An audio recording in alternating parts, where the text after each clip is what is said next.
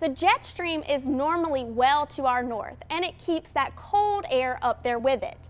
But occasionally it begins to move southward, and that Arctic air can come into places like our neck of the woods.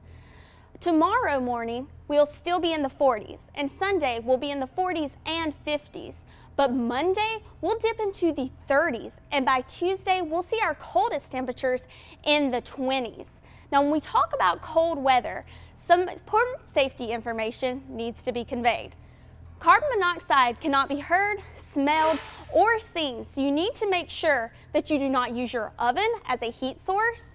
Only use grills outside and away from windows. Make sure to clean and inspect your chimneys annually. And if you're going to use a space heater, make sure that you are doing it in a well-ventilated area. And finally, have a professional inspect your heating system to make sure that there's no carbon monoxide leaking out. But above all this, make sure you have a carbon monoxide detector in your home to keep you and your family safe.